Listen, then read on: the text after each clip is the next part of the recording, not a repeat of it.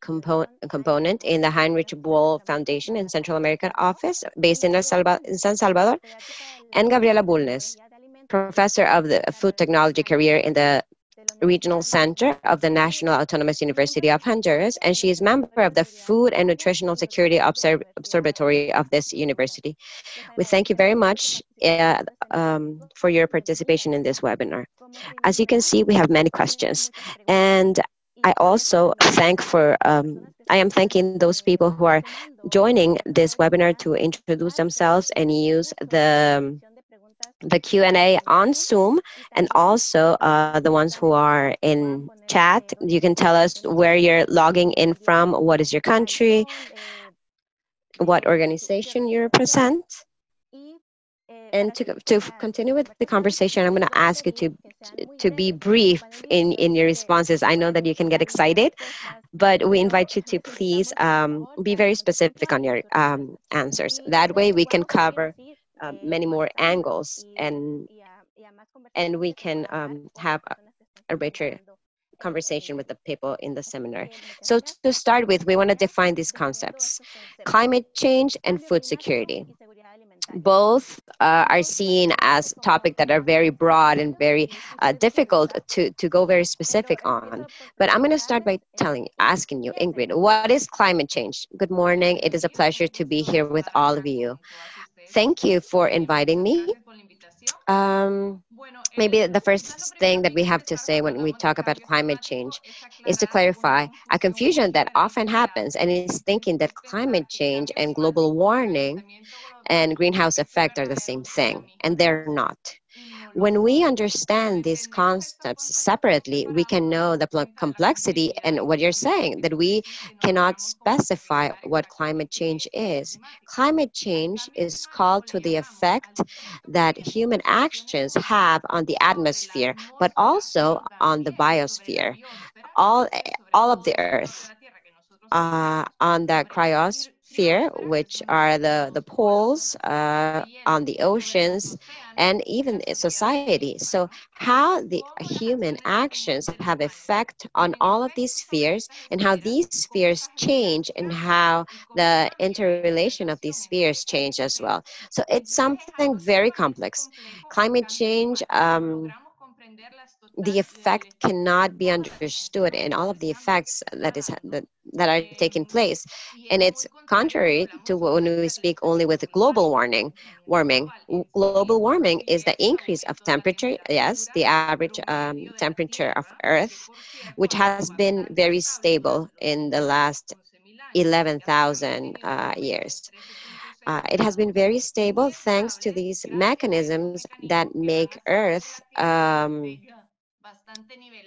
remain leveled in their temperature. And as humans, we have made a very brusque change in the temperature. We have made temperature to increase. Global warming is natural, but humans have made it gone quickly. So Earth has gone through different average temperatures. Currently, as I was telling you, we were in 13.6. Now we're almost 15 degrees in this last year. But in the last 11,000, it has been about 13.6. For Earth to suffer these changes, because we have had different temperatures, to go up or down a degree, it was about 1,500 years. But from 2005 to 2016, we had an increase of almost 1 degree in 10 years. So that sudden change in the global temperature is a direct effect of human activity. So that is the first thing that we have to understand. And the second thing that I want to reaffirm, because maybe some of the people who are here have heard of it, is that climate change is real, and it is a direct effect of human actions. Now that we see all of the effects of climate change, we can't be saying or debating if it's real or not. Here, I'm gonna leave many links where all the science behind climate change is explained, and that it is caused by humans. So in a summary, all the climate models that are made cannot be simulate this sudden change of temperature that we have been gone through in the last few years since the Industrial Revolution. If we don't put all the human aspects within what we create to simulate it. So there is no way to simulate the global change of temperature without the human factor in these models. That is why we can say that it is real and that it is happening. That because there are still people that don't believe it. And very briefly, I want to explain the greenhouse effect, which is the easiest to understand. Climate change is a little bit more complex, but greenhouse effect is the process that takes to the increase of temperature on Earth. Greenhouse effect is not something exclusive of climate change. That existed before climate change, and that has allowed the temperature of Earth to remain in a livable way. If greenhouse effect wouldn't exist, the Earth would have about minus 19 degrees Celsius. It would be, we couldn't live here. So greenhouse effect is not bad. The problem is that the atmosphere is composed basically of gas. We have oxygen, the second main, and nitrogen. These gases don't interact with the heat and radiation of sun. And we have gases that are much less, which are the greenhouse effect gases that do interact with heat. They allow the radiation of the sun to come in, but they don't allow the radiation from the earth back to the sun. So that is what creates the heat that we can live in as humans. The problem is that as humanity, due to the burning of fossil fuels, the use of soil, and all the economy that we are creating, and the resources that we are burning, mainly we have created a lot of gases from the greenhouse effect that we are making its concentration to be so high that it won't allow more radiation to be radiated from the earth to the universe, which creates global warming. So these are three things that we have to understand. What is climate change? What is global warming? And greenhouse effect. To have a clear concept that it's something real, that it does exist, that there's a lot of science behind all of this. There's a panel of about 1,300 people, experts, who usually create these reports where they come to an agreement on the status of science. And since 2014, with 95 of security, they say that climate change is a direct effect of human action. Thank you, Ingrid. And having a little clear definitions of global warming, climate change, and greenhouse effect. Now we're gonna define what food security is. Thank you, Gabriela. Thank you for the invite, and good morning to everyone. And yes, food security, we're gonna find two similar concepts. One that comes from the UN. It defines food security as a level of the individual, household, or country, when one person at all times had physical economic access and enough access of food.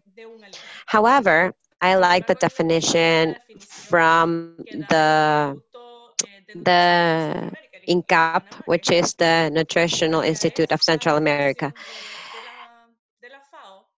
So this tells us that food security is a status where a person enjoys appropriately and permanently of physical economic access of the food they need in terms of quality and quantity, which is appropriate to its own consumption and guaranteeing a well-being for this person. I like this definition more than the one from FAO because INCAP includes on one hand the term of quality and quantity, which is something that I want to clarify, because if we see at food security as just as climate change and global warming, these are broad terms, but food security includes quality and quantity of food. And we will see if we go into the internet and start looking around or start making some research, we're going to discover that different countries or different regions have different concepts or approaches to food security. And something that I have noticed is that in developed countries, food security is going to be focused on the quality of food, the microbiological, physical, chemical, or organoleptic. But in underdeveloped countries, food security is going to focus on the amount of food and access to food, which is what truly limits these underdeveloped countries or developing countries. Thank you, Gabriela. So to continue with the definition that we have now that you have shared with us, and this is a question for both of you. How was the Central American region uh, on the months previous to the pandemic? Maybe Ingrid can start. In terms of climate change, the Central American region has always been one of the most vulnerable ones. The countries are always fighting between the top 10 of vulnerable countries in the German watch list. Honduras, Guatemala, El Salvador have headed these lists. El Salvador is currently at number 15. Costa Rica and Panama have lowered as well, but Honduras, Guatemala, and Nicaragua are still some of the most vulnerable. And the region as such is very vulnerable. In a great extent, we're talking about a region vulnerable to climate change, but also the population has been violated, the lack of infrastructure and all of this. So this region is very vulnerable because it's within the dry corridor. Within the dry corridor, or 90% of the population in Central America lives in the dry corridor, which has a deficit of rain in very frail territories where people usually work on growing staple grains. Within the dry corridor, 60% of the population grows staple grains, and a high percentage lives under the poverty line due to the climate. But also this comes hand in hand with structural problems of the system that go beyond how we prioritize the way in which we grow the food. But in terms of climate change, we found more drought. In 2008, we had drought. Sorry, in 2018, we had a terrible year in terms of drought. We lost 70% of the first crops because of drought. And then the second crop was lost in 50% because of flooding. So that left the region without any staple grains, specifically for those vulnerable families. So climate change overall stunts the economic growth of Central America and the fight against poverty. So it's one of the factors that we have to take into account when we talk about social things like migration, violence, poverty. There are a lot of percentages. I'm going to leave more information. I'm gonna leave the German watch because they're the ones that speak more about this. But it's because Central America is one of the most vulnerable regions. In Comcan, I was able to go to this convention, and even when they were talking about migration and climate change, the picture that Al Gore showed was from El Salvador, from the Jiclisco Bay, showing the effects of drought in 2018, especially in the mangroves, which is a very productive area of plantings usually, but it was completely dry, looked from the satellite lens. So that is a reference of vulnerability worldwide, unfortunately.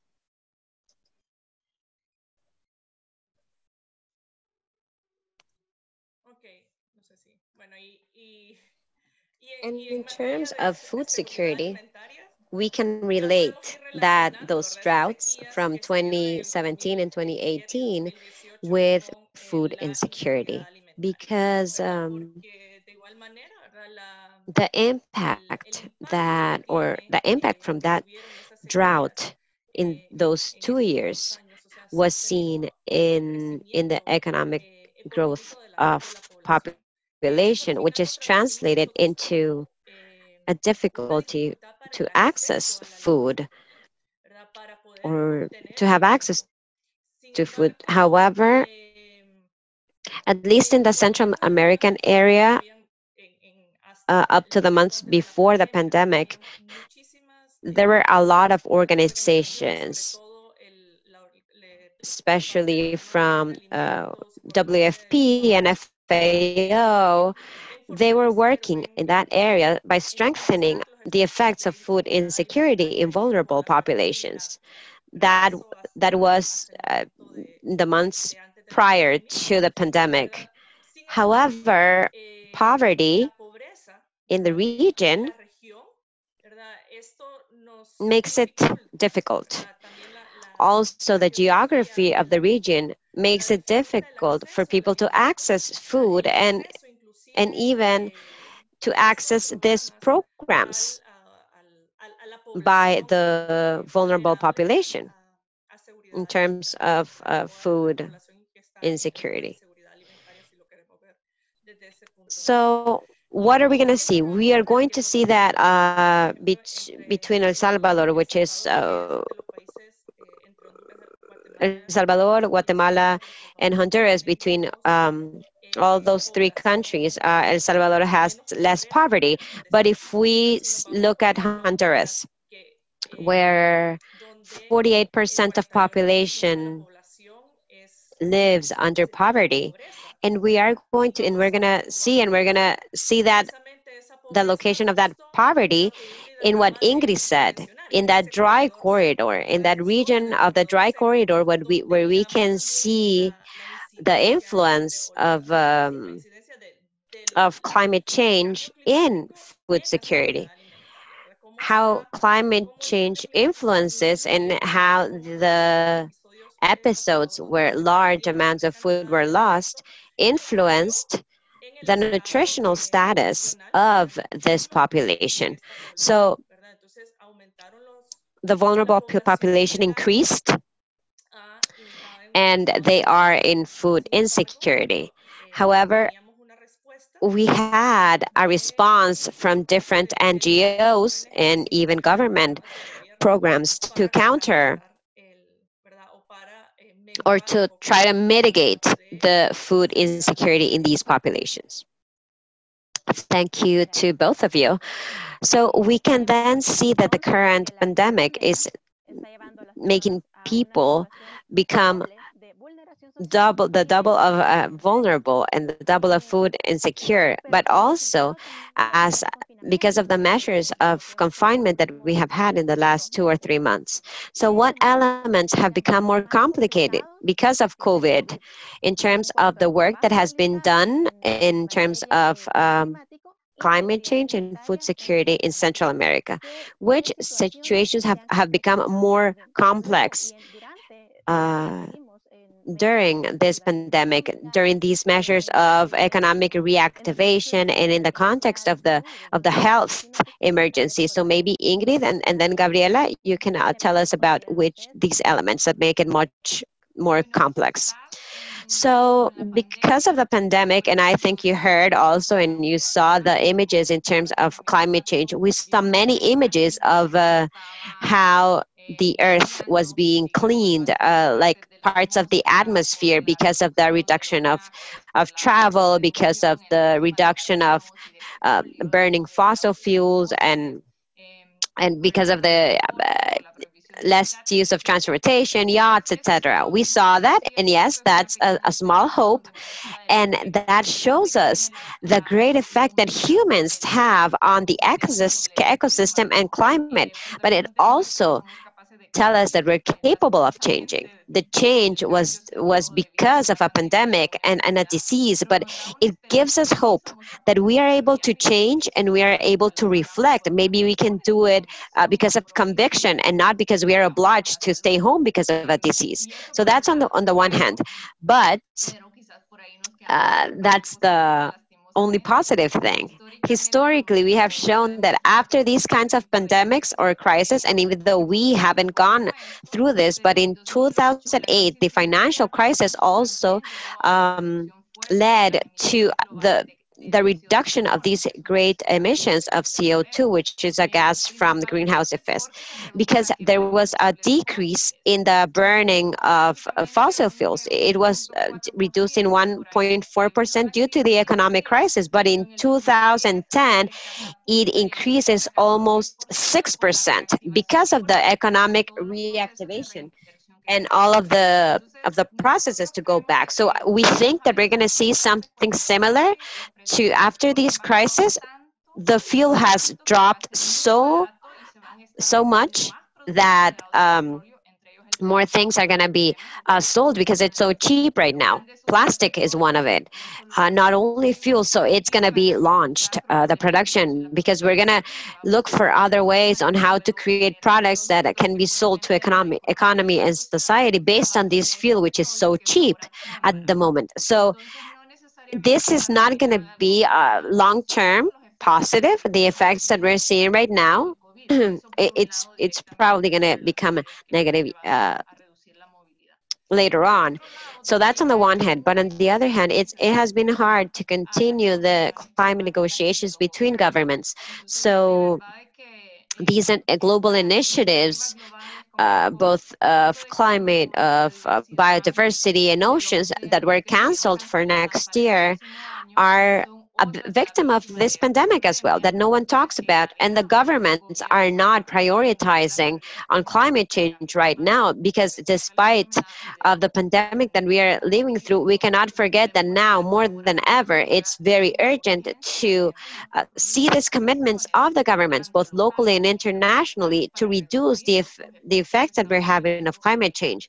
So also the difficulty of not being able to have the leaders of all of these states come together and continue with the negotiations is something that is not very good. This year was decisive in the UN for climate change, and new challenges were going to be shown to stay behind or under this 1.5%. And this didn't happen. The governments of Central America haven't talked about what they're going to do, if they're going to come up with new NDCs or with new commitments, or if they're going to remain with the same commitments. So this topic is not being addressed because it's not a priority right now. And that is a shame, because climate change is not going to wait for us. And in terms of food security, unfortunately, and the perspective facing COVID, it's not very good. We can see it from access to food. To start with the pandemic, we see a reduction in employability. So there is an increase in unemployment. The number of people that are employed by household reduced almost 50%. And this was a poll made by FAO. So that's on the one hand, that limits access to food. On the other hand, we also see production of food. Through confinement or through the lockdown, many produce that had to be grown at that time weren't grown or weren't planted. So we are seeing a delay in growing produce or the stop of it. And we are seeing that a lot of the region made a change in food production. They are focusing on agro exports, and local consumption food is imported because that increases economy and has more profitability. But right now that we have blocked borders, there is a shortage of food and there is an increase in the price of food, which makes it much more difficult for people to access food, which is reflected in the fact that people or families reduce the consumption of the main food, even either in volume, they're consuming less quantity, or in quality. They consume food that have less quality in terms of nutrition.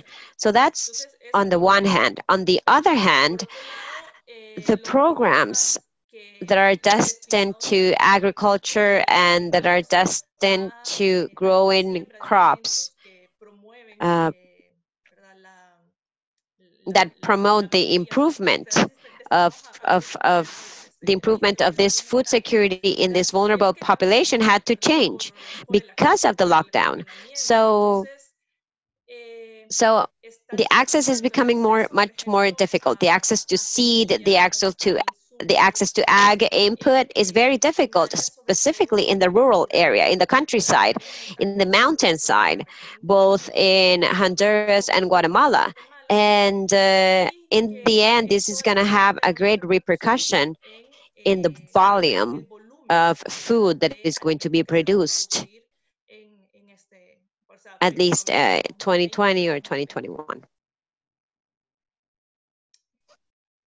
And what is the perspective of this environmental reality and this food reality in the migration of people from Honduras, El Salvador, and Guatemala? And this is a topic that might seem detached, but as we said at the beginning of the conversation, there is a linkage between climate change, food security, and migration. So what's your perspective of this reality that you just talked to us about in the mobilization of people from Honduras, El Salvador, and Guatemala? Ingrid?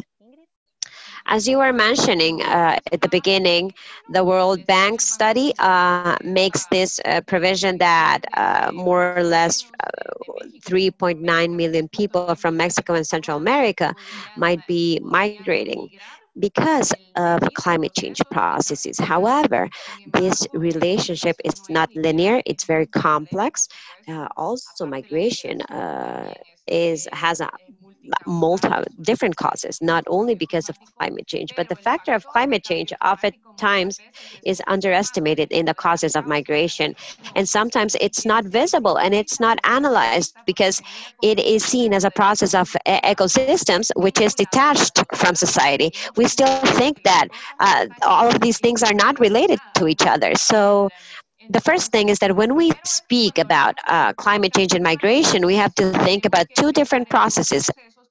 The first one is that we have the progressive processes, long lasting, like the increase of sea level. For instance, due to climate change, the dry corridor has increased in 10% of its size than it was 25 years ago. So many more families live in the dry corridor, but it has been a gradual and a slow process. It is not a sudden process. So its analysis becomes complex in the social dynamics. The same thing with the increase of sea level. This is a slow process that happens. Currently in the Central American region, Panama has had to move communities in the islands because of the increase of sea level. So in Panama, there are the first climate official migrants that had to be taken out of their communities because the sea has come in so much that it has covered the coast almost completely. And on the other hand, we have the sudden events, and these are hurricanes, flooding, drought, tornadoes, forest fires because of the increase of temperature, which become massive. And we are seeing this a lot, and even more in this region, but also worldwide. There have been landslides, storms. All of these sudden events are easier to incorporate or to include in the analysis of climate change. For instance, we were saying in 2018 there were two events: the drought at the beginning of the year, which made people lose 70%, and the strong storms on the second part of the year, which lost 50% of the crops.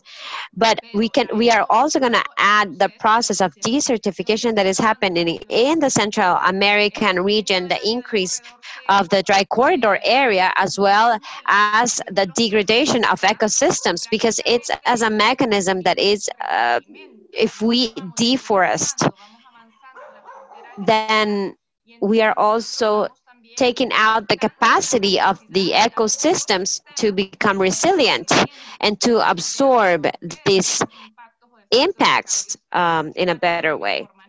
Also, these progressive, long-lasting processes reduce the resilience of communities and society. The other ones are the ones that make an impact, but it makes it harder for a community in a hillside to grow, and it becomes less resilient to these changes. Or the communities in the coast, which are the most affected, not only in our region, but nationwide. So the perspective for Central America continues to be similar. There haven't been changes. Oftentimes we speak that Central America is working strongly to counter the effects of climate change. Each country has a different focus. Some are focused on mitigation and not adaptation, but clearly it's not enough what they're doing, because we are looking this as isolated processes, not as a holistic process that we have to change as a society. We have to change the way we produce food, the way we consume food, as the number one thing, as a agricultural, and also of prioritizing the communities that are becoming more vulnerable, and not the economies to change. And in terms of food security, we can see that this goes hand in hand with what is happening with climate change, and which is reflected in an increase of migration. Why? Because if there is an increase in drought or something that puts at risk the food production, we're going to see that the population is obliged to migrate, either internally or or migrating to the United States. However, this is going to lead us to see different things. So I have seen policies and legislation in terms of food security, and I've seen that all countries have an exaggerated amount of standards and laws in terms of food and nutritional security, but there is no synergy between between the governments or the government policies and the NGOs that are in charge or that are working towards mitigating food insecurity. We see that there there is a detachment when promoting these policies and putting these programs into action, which makes it difficult to mitigate the vulnerable groups that would ensure agricultural production and food, because there is no policy or there is no support to the mandatory production of food that are locally consumed. We're always looking for a greater profitability in the agricultural sector. So what does this do? This changes the agricultural production of the region, and this leads us to, or for instance, something that is happening in Honduras, and specifically in the region where I live, which is an agro-export region. They are in the streets. These are products that are not consumed in the region, and they cannot be exported. So there is a lot of food wastage right now that they are going to waste. They're not being used. And there is a deficiency in the production of food that is truly needed, or food that is locally consumed. So the perspective that we are going to have is that there is no true linkage between the programs that can lead us to achieve food security in all of the population, and specifically in these vulnerable groups. We're going to see that these vulnerable groups coincide with the dry corridor, and all the area of dry corridor that Ingrid has talked about. We are going to see that that same population, as the dry corridor expands, we're going to have more population at risk of food insecurity. And added to this is unemployment, social insecurity, and all of the other factors of migration. And we're going to see an increase of migration in these areas to other places in the country or abroad. And in terms of access to natural resource and to food resources, which community models supported by the international cooperation or the academia have seen as real solutions to the lack of access to water and the nutritional support? And let's take into account the community models, because oftentimes they're much more efficient than the policies that you were talking about. And from your perspective, from the cooperation and academia, which models can you share with us as real solutions that can be seen and that the communities are implementing to these issues of lack of water and nutritional support? So first of all, this group that I was telling you about in the beginning, which is IPCCS, which is the group of experts on climate change, which is 1,300 experts from around the world that collect all of the information that is coming out in terms of climate change. And they get to a consensus of what they can see as valid and as a status of science as a whole. Obviously, there are also points that have to be taken into account. For instance, politicians cannot directly influence on what is going to include the report, but they can say that there's a data that they don't want to see in the report. So that's why these reports are more subtle than the urgency that it should have. But the IPCC brought 3 reports last year, which were very important. The first one is 1.5 degrees, which speaks about the relevance of not going over the 1.5 degrees that we're going to get to by 2040 if we continue this way, and the drastic impact that that is going to have on societies and on ecosystem. The second one, which is the one that I'm going to refer to right now, is the report on Earth and climate change. This is the first time that a true report came out, such a complex and broad report that spoke so clearly about the relationship of the use of soil with climate change. Usually we focus on burning fossil fuels and we leave the agricultural topic on the side. But in agriculture, all of the input also all of the ag input has a lot of fuel, and it uses a lot of plastic, and it is that is made about byproducts of fuel, and the transport of food from one side to the other. And also the mono crops, where it's produced in one side and then consumed in another side, create a great impact in climate change. So last year, the IPCC confirms that we cannot achieve the goal of not going over the 1.5 degrees if we don't drastically change the agricultural production to systems that are agroforestal and agroecological, with a greater protection of the wetlands, of the forests, etc.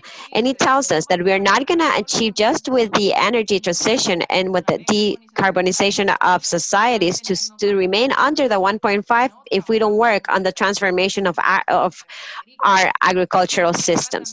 That also changes our diet, how we eat, which is also inside food security. Some eat a lot, some eat nothing, some eat food that is not nutritious. It also talks about the loss of food, which is almost 40% of the total that is produced worldwide, which has a great effect in climate change, in the emissions of climate change.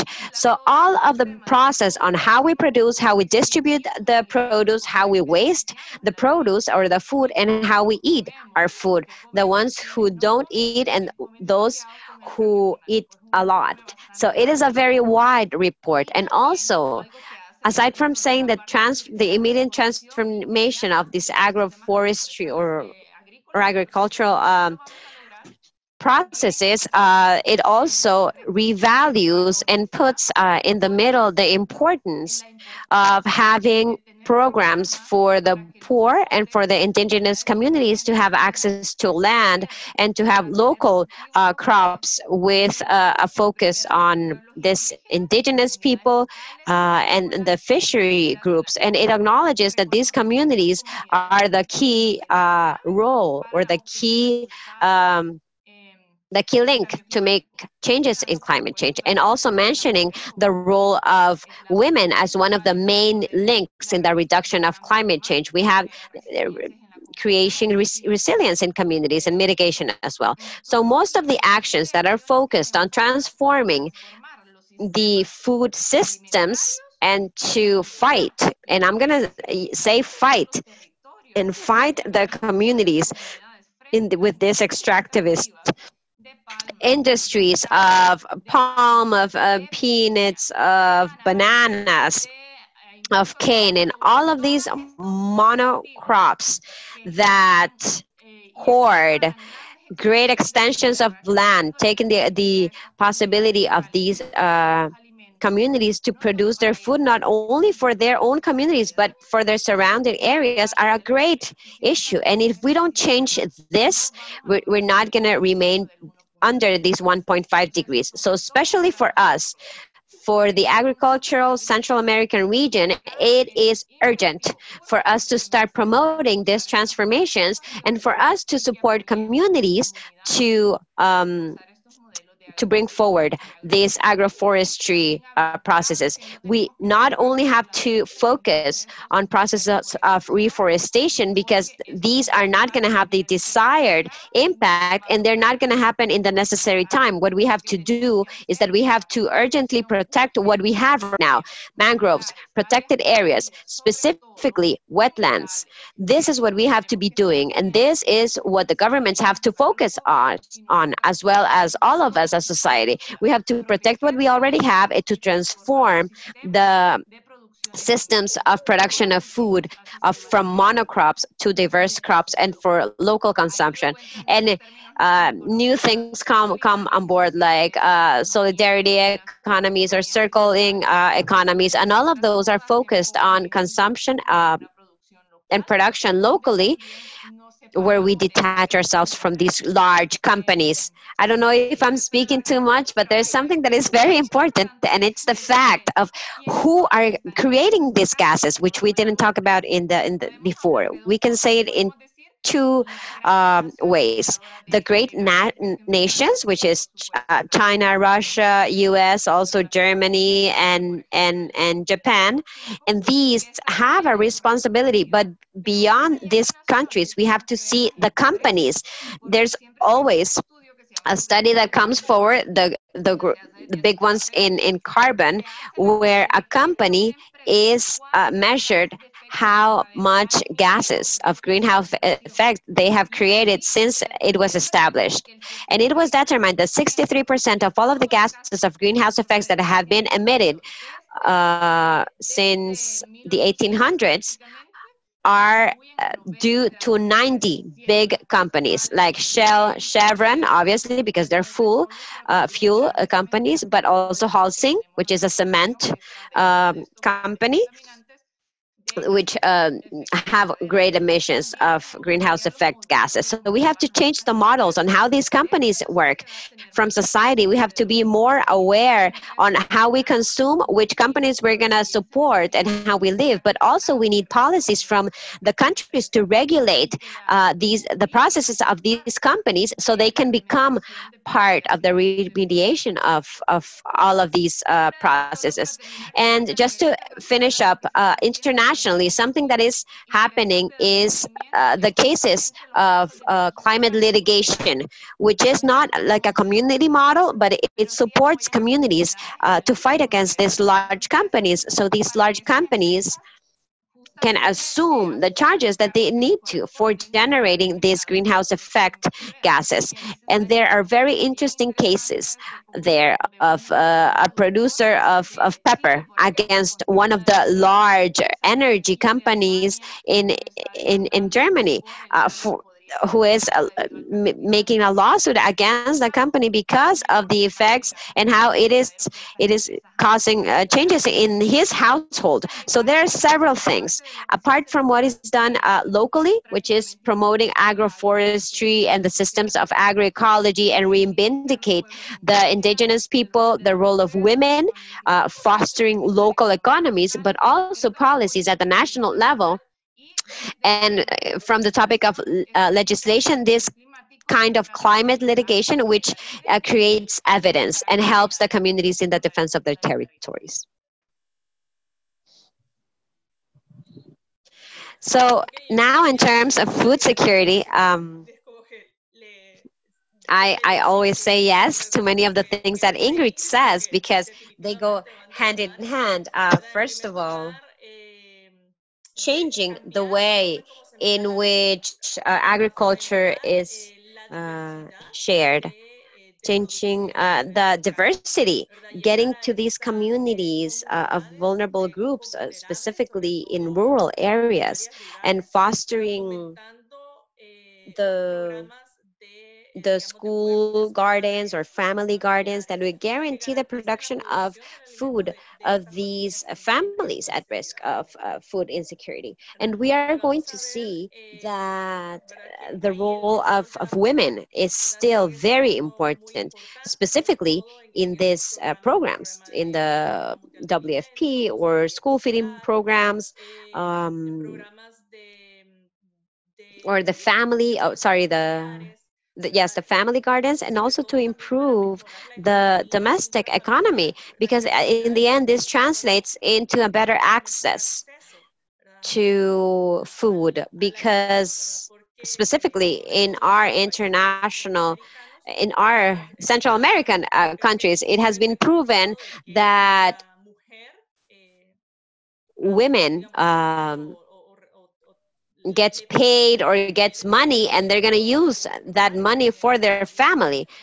But something that we see specifically in the rural area is that men use it for alcohol or for other things that at the end of the day is not for buying food. So we can also see that at the level of different organizations, the support to these associations of municipalities in the production of food, which is important. And at the academia level, which is what I do, academia is focusing on these programs that are linked together with the society, where we collaborate either in in training micro entrepreneurs, or creating supporting research for them to have a better food production. Also promoting access of food, or the economic access of food through projects for micro entrepreneurs, or to associations of municipalities, of producer chains, um, to help them with the transformation, or to give an added value to the food that they're producing, so these productive chains can have a greater profitability, which will translate at the end of the day in a greater access to food. So that's on the one hand. And then the academia has always worked through research, and we are called to solve the issues of a country. So we are focusing, or we know very well as the academia, what are the problems that our countries are suffering from, specifically in terms of food security. And that's where we focus our investigation, and then you have programs to link that. Thank you to both of you.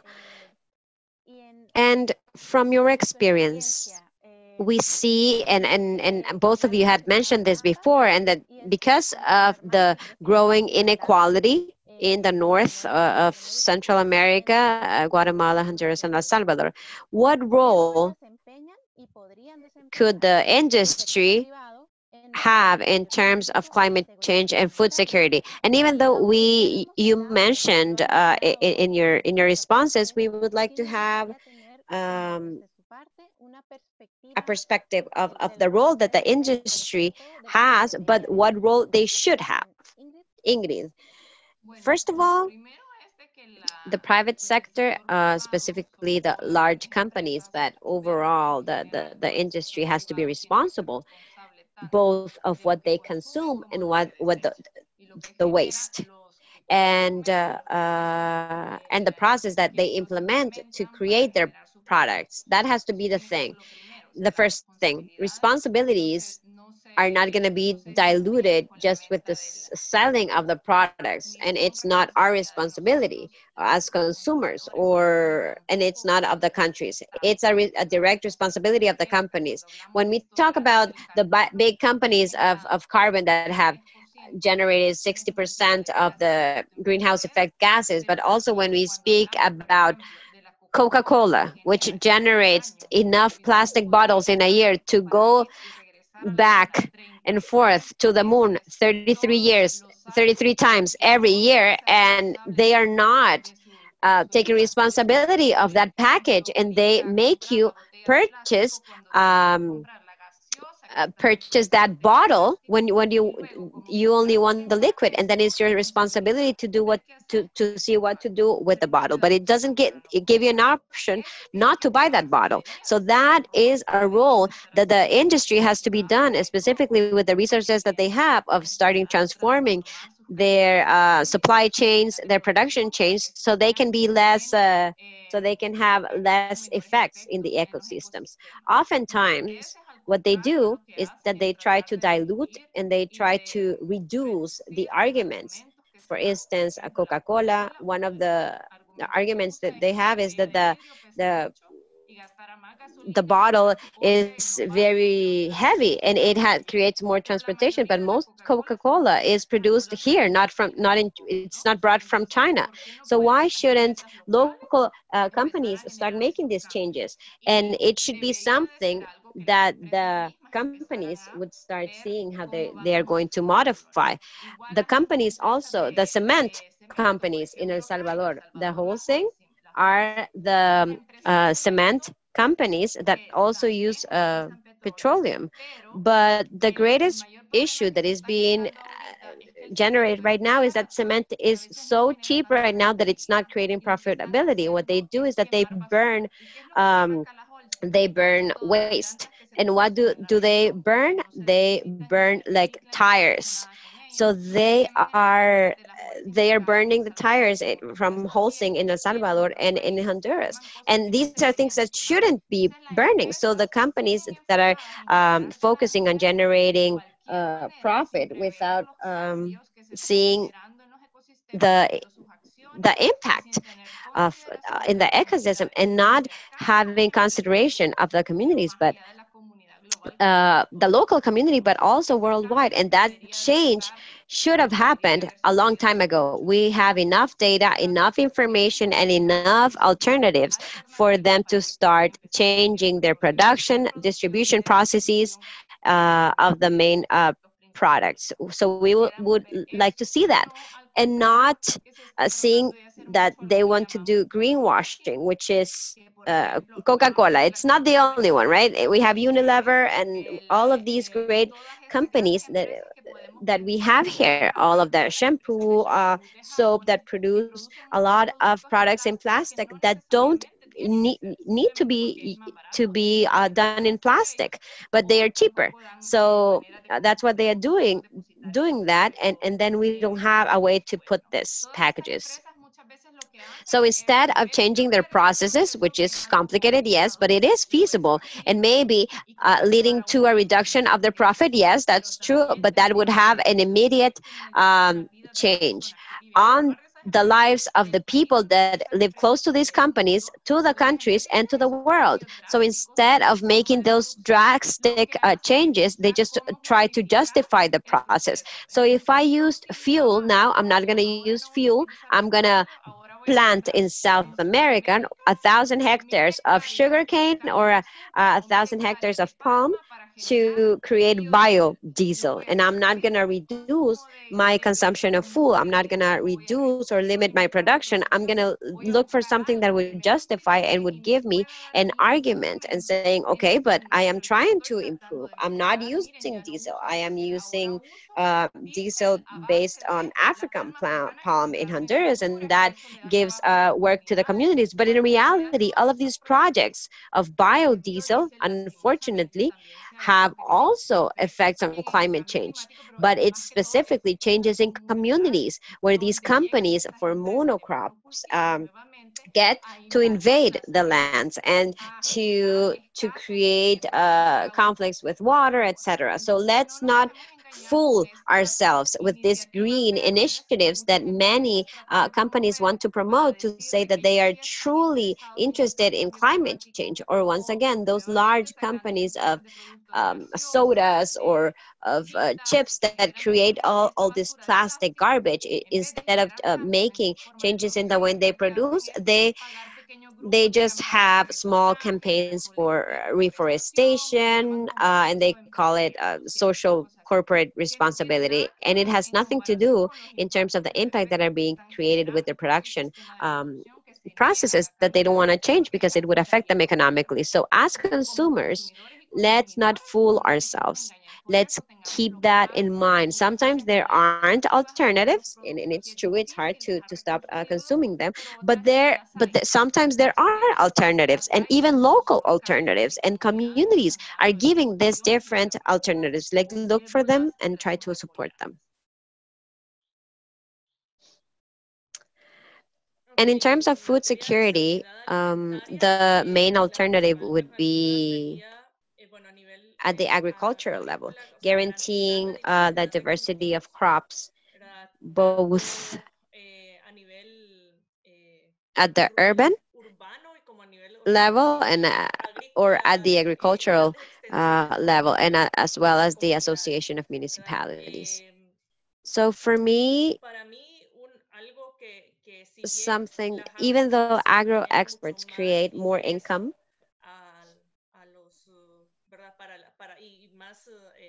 it creates more impact, and it's much more profitable than production, and it's better to import corn or even beans from Ethiopia or Nicaragua. um, and they always tell you, no, it's more profitable. It's better for me to export eggplant or sweet potatoes and from China, the US, etc. And then I import the local produce. But what we're seeing is that in the end of the day, this becomes a monocrop. And it makes it difficult to access to the diversity of crops of the population, and specifically of vulnerable groups. And what is happening right now with COVID, it's hard. We have had a decrease in the diversity of crops and in the diversity of produce that people have to access to consume food and in this way have a stable nutritional level or guarantee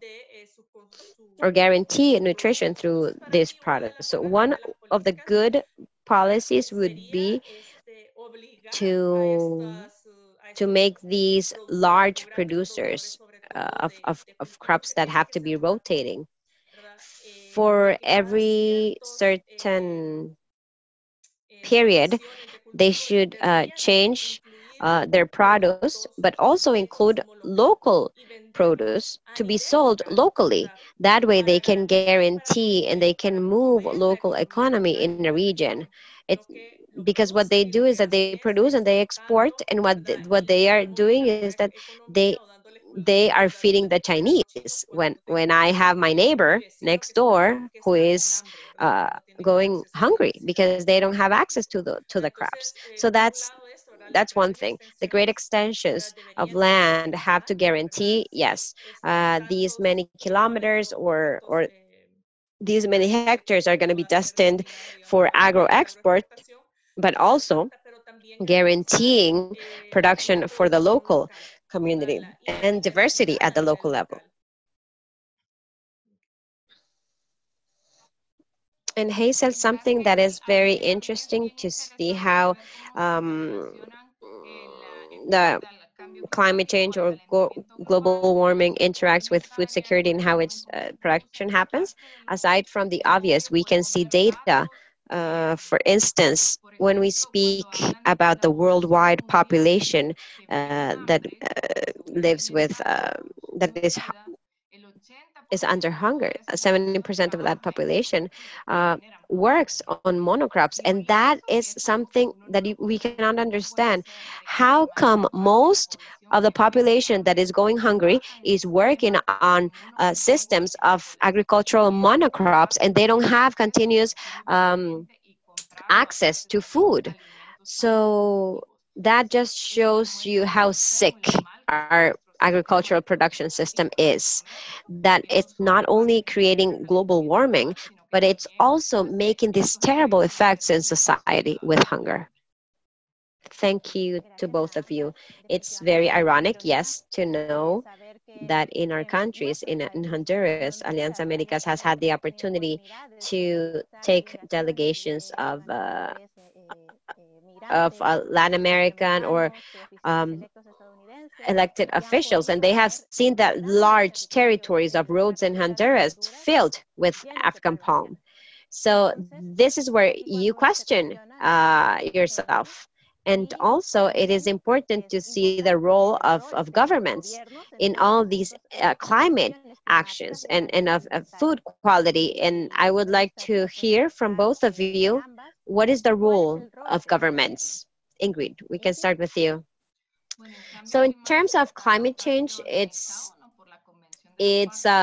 organized because of the COP on how governments coordinate and get organized around this topic. Each country has to present something called national contributions or determine national contributions, which means as a country, what are my goals to contribute to the mitigation and adaptation of climate change?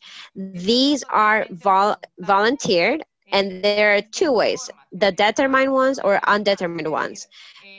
For instance, I want to see, and then I'm going to give you a link of a summary of all of these, but Honduras has committed that by 2020 is going to reduce in 39% the consumption of firewood in households, or that by 2030 they're going to reforest 1 million hectares of forest, or that by 2030 it's going to reduce 15% of its emissions. Those are conditioned. That means that if the governments that created these emissions help me generate community projects or modify national policies or technology or transfer of knowledge, I will commit to that. But if no one helps me, then I'm not going to do anything. Of the non-conditioned usually is presenting reports or presenting network strategies, which is another that Honduras have, or reviewing the national contributions. For this year 2020 they had to do those revisions, but to create, so those things have to be done, but only to create impact just if they get support. In El Salvador as well, all the NDCs are conditioned. It means that El Salvador says or, that they had to change by 2020, but we don't know about that. But El Salvador says that if they don't receive transfer of technology and economic support to execute these plans for adaptation and mitigation, they don't commit to anything. Among the things that they have committed to is that by 2025, 30% of increase in renewable energy, by 2025, a decrease in the expense of energy wires.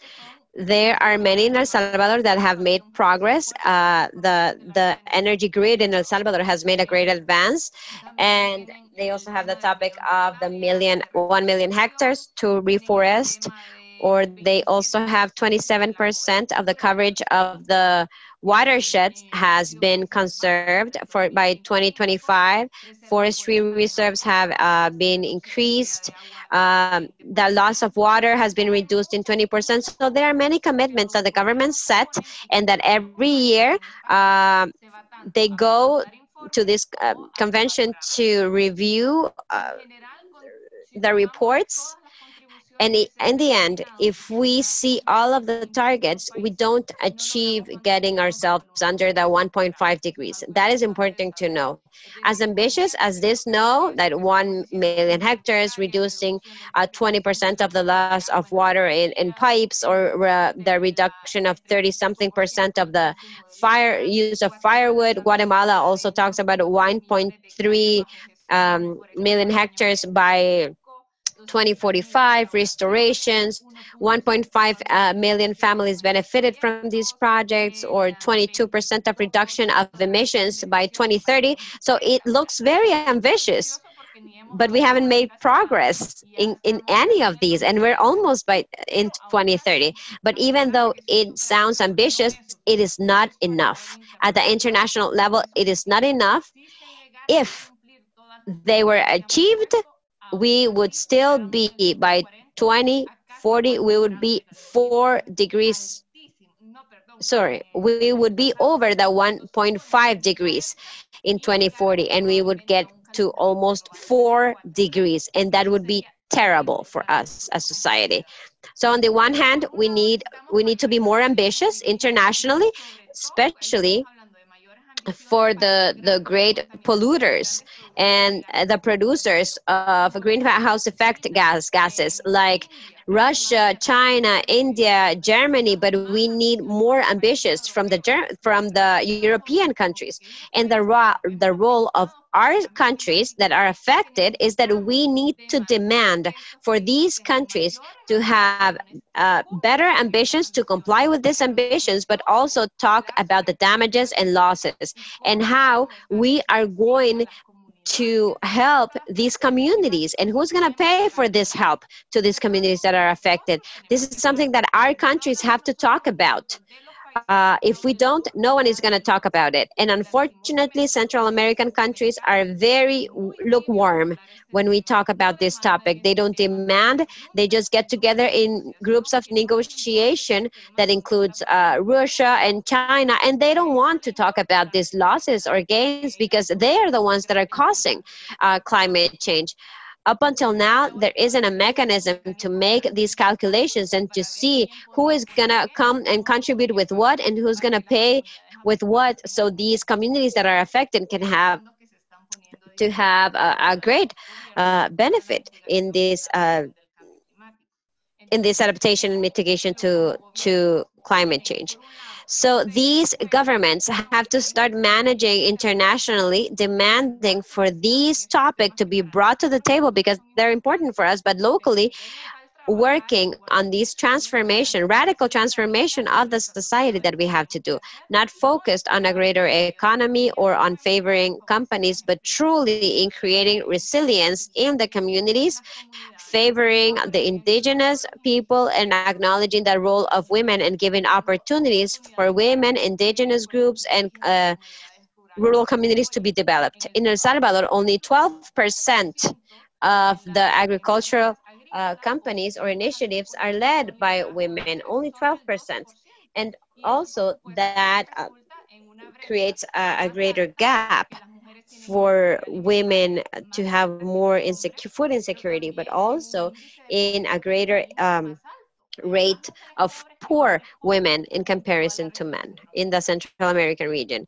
And that's the role that these governments should be taking in the region. Yes, innovate as Costa Rica is doing, but mainly fight internationally for our rights and managing those funds for the communities that are going to be affected without forgetting the fact that um, paying for a damage does not exclude you from changing the behavior that you're having. The fact that we accept compensation for the losses and damages that are happening doesn't mean that they don't have to change and that they're just gonna continue to create this contamination that led to this process. And that is something that we cannot forget. We are not only talking about money, we're talking about, yes, we're gonna put the money, you're gonna put the needs that we have to solve the situation urgently that these communities are living, and the vulnerable areas of our Central American region. But also you have to change the patterns and the way of producing, which are creating this pollution. These are two things that have to go hand in hand, and one without the other is not enough and cannot be considered a success for us in the region. In terms of food security, all the countries in the region have signed the agreement for zero hunger by 2030. And in terms of climate change, we see that uh, we're almost at 2030, and this is not going to be reduced. Changes are not significant every year. So we have created many legislations in terms of food security, but I think that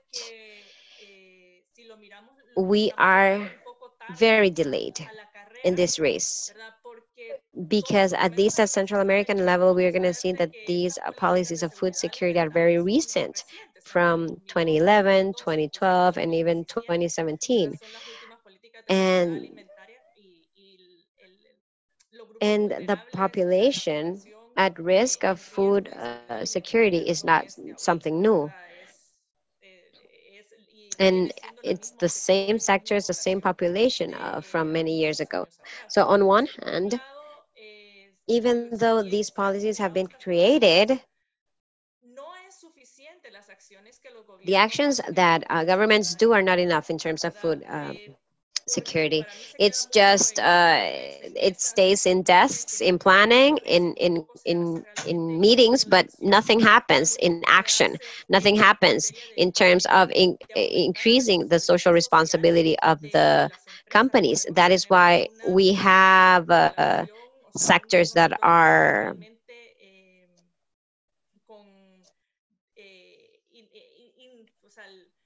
we have sectors that are not balanced in terms of food security and in terms of the access to resources, economic resources, and access to um, produce in terms of in quality and quantity. So on the one hand, the local governments or Central American governments, we do have policies, but they have to be put into action. And we have to remember that food security is the responsibility of a government to guarantee food of an entire population. It's not just saying or looking at the agro-industrial sector just from the economy perspective, but I have to see that I have responsibility uh, in terms of the food of my neighbor or the indigenous population or the rural population, and even a lot of the urban population, because we're going to see that these cities, which are the main ones in Guatemala, Salvador, and Honduras, don't produce anything. So everything has to be imported from the rural areas of or the agricultural areas. So we're going to see increase in price of vegetables and fruit um, in these cities.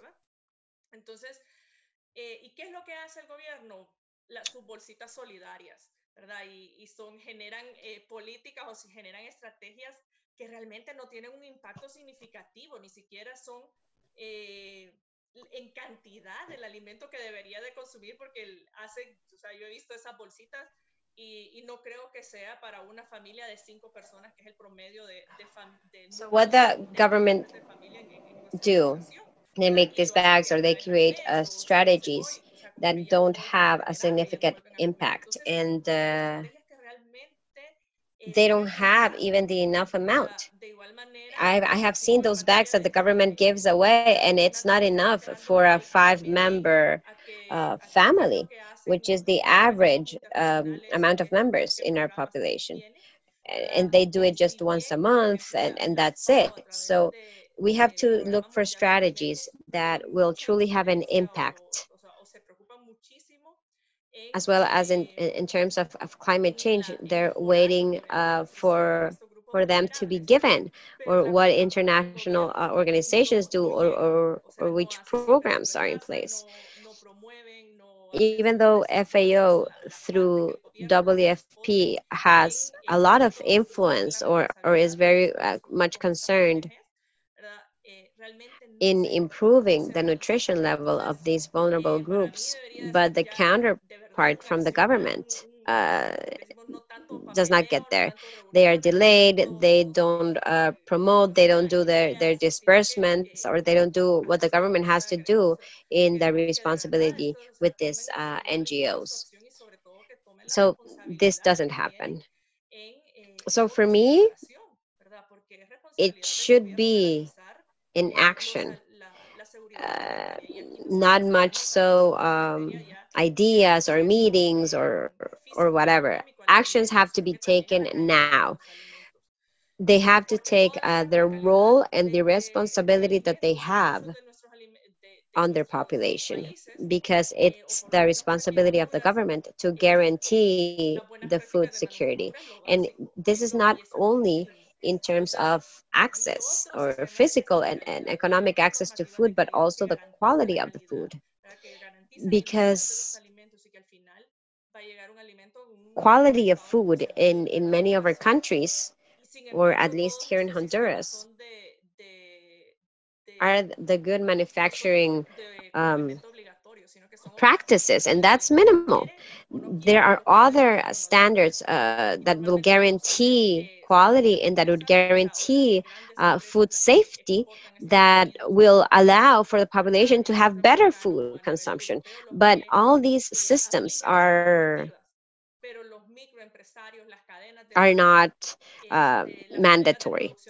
It's an option. So if the company wants or not, it's not mandatory. And we're going to see that the large companies are the ones that export to the US or that export at a Central American level, um, are the ones that apply this. But the micro entrepreneurs, the production chains do not apply this production processes. So on the one hand, we are incentivizing the production uh, chains of produce, but in terms of quality, it is being left aside, and that has a lot of influence because a fruit uh, a fruit concentrate can get to the population, but maybe it doesn't have the quality or the nutrition that it needs, that the final consumer needs.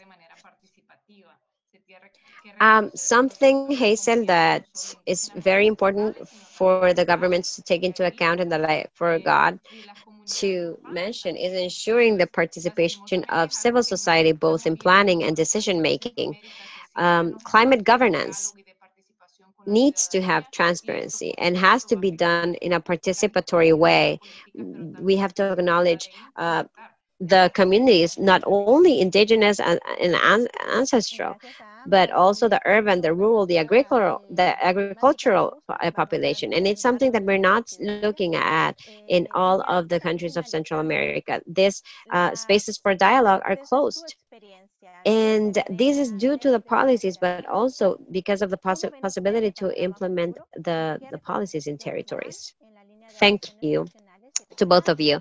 And the topic of, or the term of climate governance, I like that term. So we're going to try to apply it with advocacy.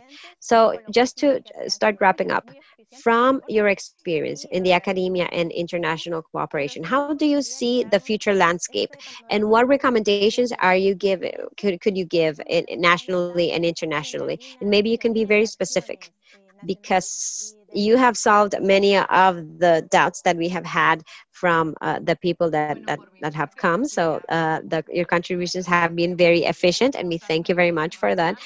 But we would like to see what this future landscape looks like. And and maybe you can be a little bit more specific in terms of the national and regional aspects that have to be taken into account.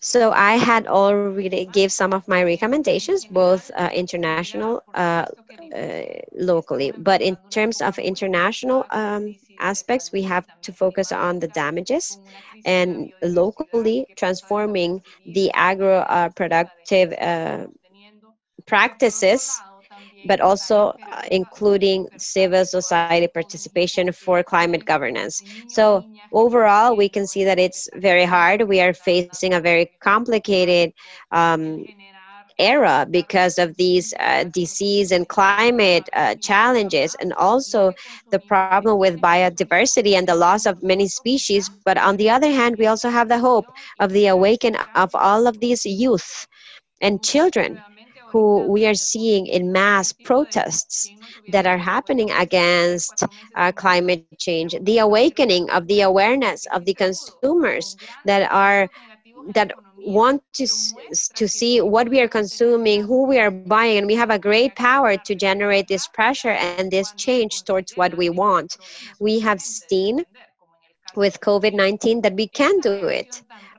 Who would have told us that we could have been 2 or 3 months without flights? And we saw that yes, it was possible with great effects in the economy, but it means that we can make changes and that we can react in a fast way when we consider that it is an urgent problem, like in case of COVID. That quick reaction is that what we would like to see in the topic of climate change. And in terms of food security, for me, one of the first recommendations is ensuring the quality of water, both water for human consumption and the water that gets to the crops. And even that it gets to the land, because if we don't have land and water, we are not going to be able to have the growing of the crops that we need. food surveillance in one way or the other. Food security, we are all involved in food security.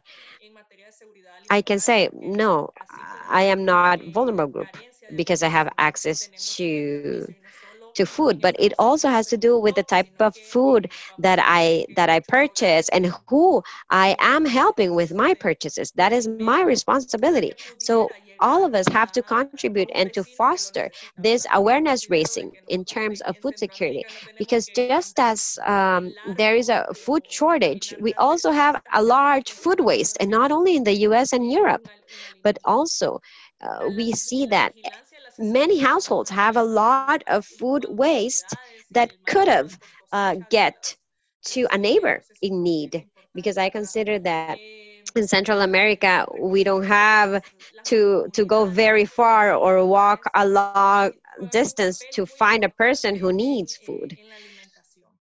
So this surveillance, or giving the advice to these association of municipalities and how to do the post-harvest management is very important.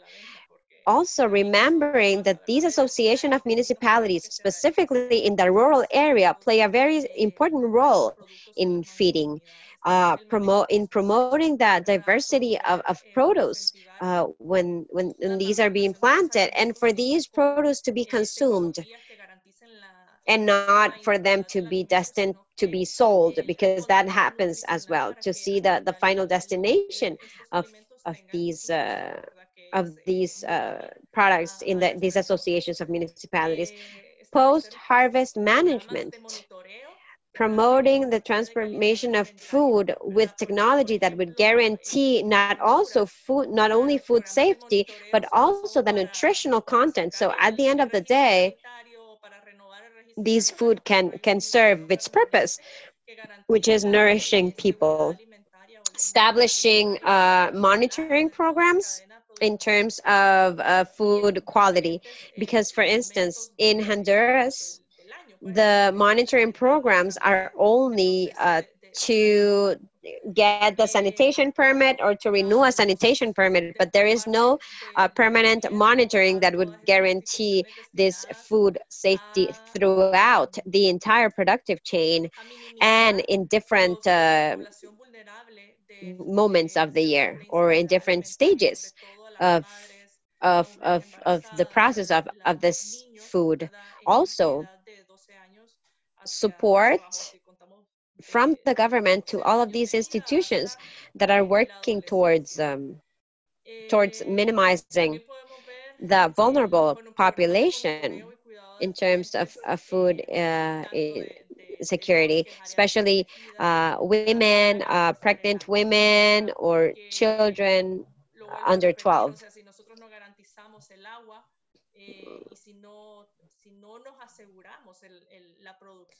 We can also see monitoring programs and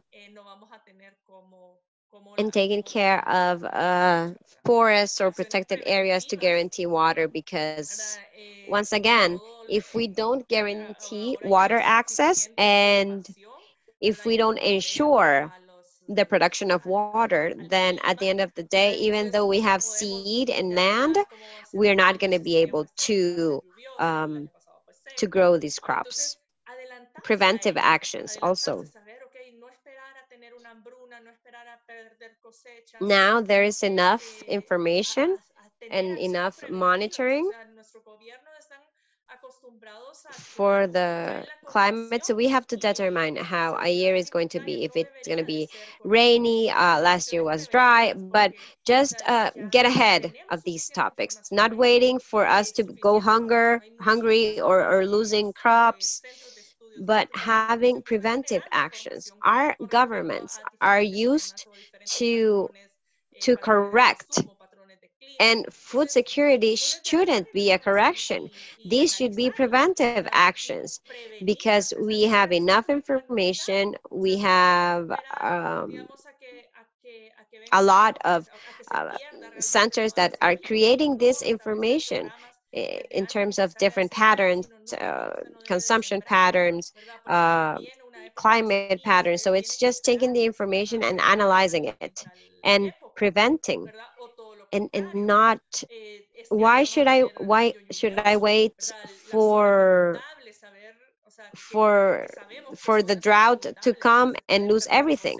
We should start working with the farmers and telling them you shouldn't be growing right now because drought is coming. You have to wait and start planting on another month, or the contrary. This is going to be a rainy year. There are going to be areas that are going to get flooded because we have that information of the regions that get flooded. So let's use this information and see which actions can be taken to prevent the loss of crops, because at the end of the day, it's going to have a repercussion not only in economy, but also in the access to food. So I think we're over 7 minutes when we were going to finish. And reiterate that many of the questions that happened throughout this webinar were responded by you. And we thank you very much. We thank Ingrid and Gabriela for giving us such good contributions to understand the situation in the north of Central America in terms of climate change and food security as factors that promote the migration of the population from these countries to the north.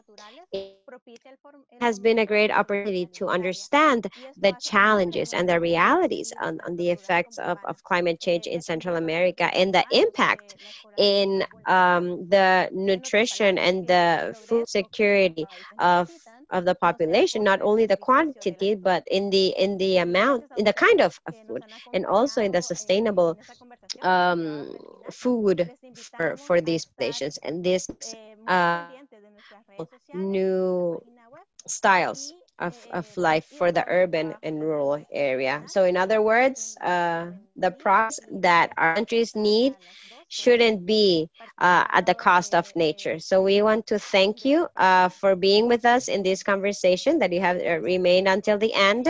We invite you to continue being on top of our webpage and our social media and all of the work that we do transnationally. I hope you have a good day, and thank you very much for both of you for participating in this process. So thank you very much. It was a pleasure. Thank you for inviting me. And for me, as a final message, I want to say that food security is a commitment of everyone, not only of the government or a company, but what I'm doing in my day to day. I'm just gonna. I have real quick two things. If El Salvador has a food security policy, there isn't one, but a food security policy is being promoted by FAO in El Salvador for this policy to be built. And there are some articles that cannot be ratified, or that has to do in how to sell or to create announcements of foods that are not good for health, like chips or soda, but it's being discussed. So we have to continue that discussion that is happening in the assembly and support for it to be ratified and for these law to pass. And the other one was about if climate change um, has an effect in food security. And yes, first, food sovereignty is something that is looked for, and it is a concept that is political concept on the practice and the social transformation of this agricultural process systems that we're talking about. It's not speaking only about food security. Food security is not only having access to food, but food sovereignty is that every nation has to develop their capacity to produce food, but also with the diversity needed and the right to produce in their own land and in the scale that each community and each state decides. So this is a political stance. There are initiatives, yes. There is one that fights for that food sovereignty and has representation in the region, but in all the local communities that produce their food and that don't do monocrops is food sovereignty. They are fighting for that food sovereignty to become a reality.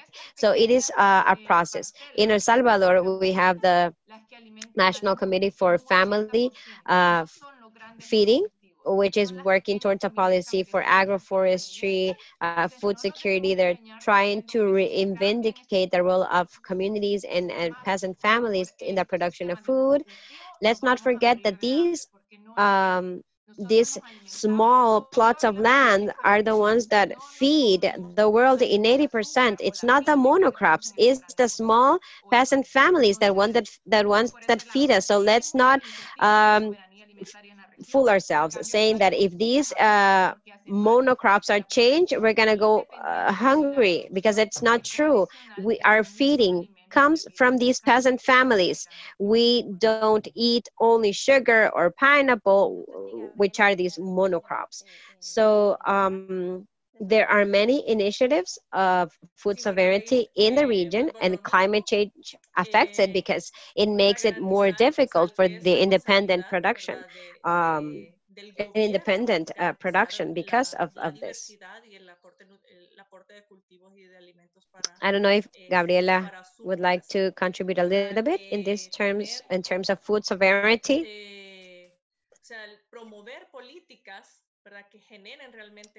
So once again, it is the responsibility of the government to guarantee the contribution of food for their population, promoting policies that would create changes and that would create positive impacts in the diversity of crops, in access to food, in even in employability, for all those factors that intervene or that interfere in food security would guarantee the production of ethnic crops, the seeds, so they won't be lost, or traditional crops. And we're not only talking about corn and beans, we're also talking about the influence of these transnational companies in changing the type of crops that are being planted. So a lot of things are being done by the government, but it is not enough, and it's not going to be enough to say zero hunger by 2030. We have to be much more aggressive in the policies and in what we guarantee in food sovereignty and what we are going to promote, more than an economic level, but also not forget that food security is the nutritional contribution of a food that would guarantee the health of the population. It's not only production of food. Thank you. Thanks to both of you. I think we're all very nourished in this topic now. So I thank all of the people who stayed until the end, and I invite you all to be on top of our social media, and also the work that H. Gold does, and Ausan from the Food Security Observatory from the National Autonomous University of Honduras. Thank you very much and have a good day.